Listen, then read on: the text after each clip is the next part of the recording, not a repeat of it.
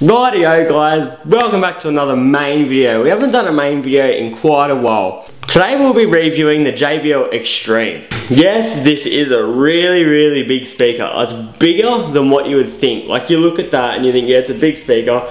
But when you actually hold the damn thing, you're like, wow, that's huge. That's what she said.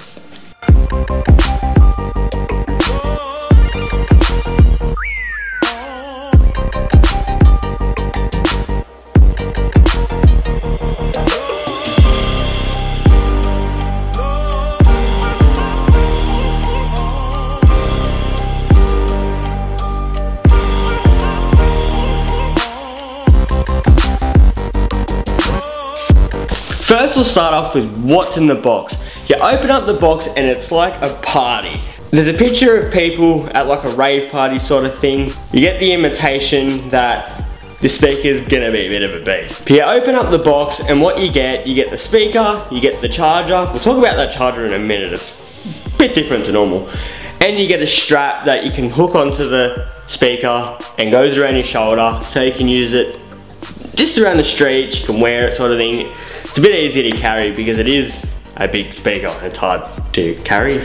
Yeah. Right, let's talk a bit about the design and how this thing is made. You're probably thinking that sort of looks like the material of the UE Boom, Mega Boom, all that sort of thing. Well, it pretty much is. And the reason for that is the speaker is water resistant, not waterproof. It cannot be submerged underwater, but it can be poured on with a bit of water. Like, it doesn't matter if it gets splashed or drinks get spilt on it if it's at a bar, that kind of thing. You can take this anywhere pretty much. Like all the radiators on the side are all sealed, so everything's sealed for water resistance. Yeah, but that's the water resistance. The design, the build, it is super strong. You can knock someone out with this thing. It's quite heavy. I think it weighs in at about 2 kilos. It is a heavy speaker. It's just massive. Honestly, it is such a big speaker, but it's not for the people that would want a speaker that's extremely portable, because this isn't the most portable speaker out there, I'll tell you that. Yeah, but guys, I'll tell you what I like. I love this big JBL sign here. It really shows off that it's a JBL speaker. It's just much better from their past generations where it was just a white JBL, I'm pretty sure, or it was steel, I think. But this is bright red. It looks really good, I'll tell you that. It's got feet on the bottom, so I think that's actually to show you that it's meant to be sitting like this. Not as much like that as their other speakers, but like that. And they're good feet, so I won't want to rattle off a table or that kind of thing, especially with the heavy bass that this has.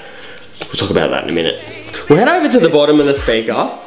We've got this zipper, as I said, for the water resistance. We've got our power port here, which is like a full big laptop charger. Let me tell you that. It's not a normal USB like the UE has, or just even the other JBLs. It's not a USB cable, it's a big laptop charger. Next to that, we've got two, not just one, but 2 USB charge points. So you can plug your phone and your mate's phone, and you can both get full charge while you're listening to some heavy beats, eh? Next to that, we've got your aux in port. So if your device doesn't support Bluetooth, you've got your all sorted there with your aux input. Next to that, a lot of people would get confused with this. It is a micro USB port. So no, that is not for charging. It is a service port. So if you want to update this with the software on your computer, that's why it is called service. It's not used for charging or anything like that. I've never tried it actually. It could actually still charge it. I don't know. Hidden fact. The buttons on top, we've got some really tactile buttons. We've got this button here. I'll talk about that in a minute. It's called the JBL Connect. We've got the volume up, volume down, Bluetooth, play and pause, and double tap, and it changes the song. This is packing a 10,000 milliamp battery. 10,000 milliamps for a speaker, that is impressive. So that's why you've got your 2 USB ports to charge your devices.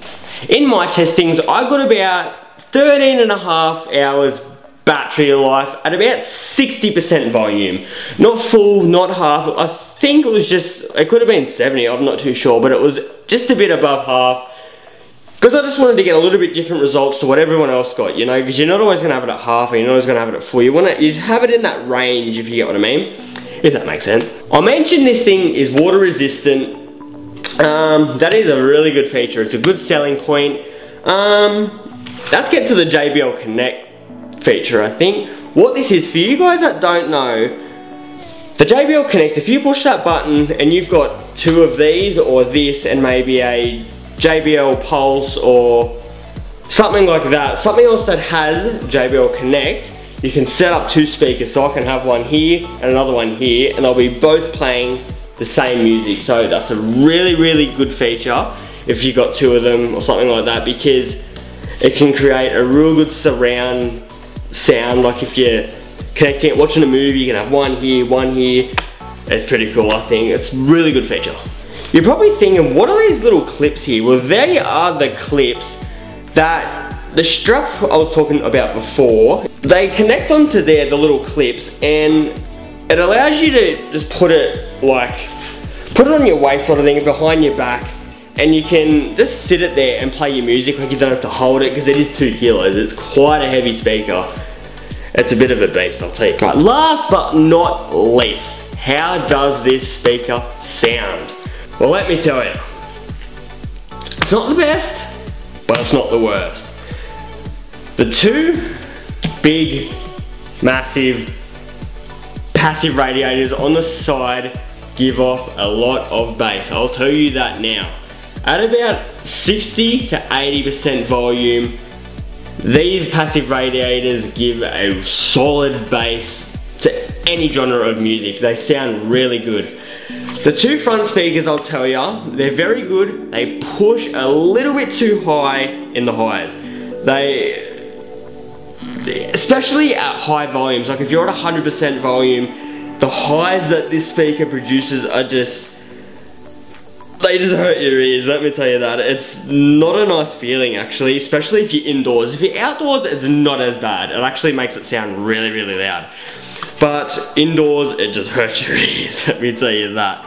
But other than that, at around 60% volume, it's still really loud, I'll tell you that. It's such a nice sound. The mids are there, the highs are there, the bass are there from these radiators. The back isn't a speaker, that's just all battery. So it's only just the front, but yeah, it's a good sound. But yeah guys, yeah, I've just seen my background change, it's just my screensaver. But yeah guys, that's pretty much it for this video. I hope you enjoyed this main video. We haven't done one in a while. I need to keep them up. I want to keep this channel going, so I've got to keep uploading these main videos. But yeah, hope you enjoyed it. Subscribe for more, comment for any future videos. Like if you liked it, dislike if you didn't, you know what to do. But yeah guys, I'll see you guys in my next video. Later guys.